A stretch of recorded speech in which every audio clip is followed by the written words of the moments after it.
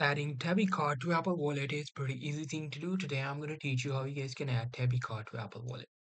The process is pretty simple. For that, you just have to go to your Tabby app and then go to your card. In the card, you will see a button for add to Apple Wallet. You just have to tap on that button.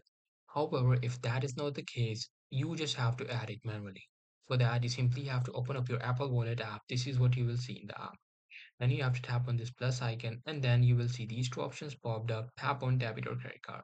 And then you just have to tap on enter details manually. There should be a button to enter details manually. Just tap on that. Once you do that, you have to input the details of your Tabby card, which should be your card number, date, expiry, and CVV, which you will be able to access it from the Tabby app and in the card section.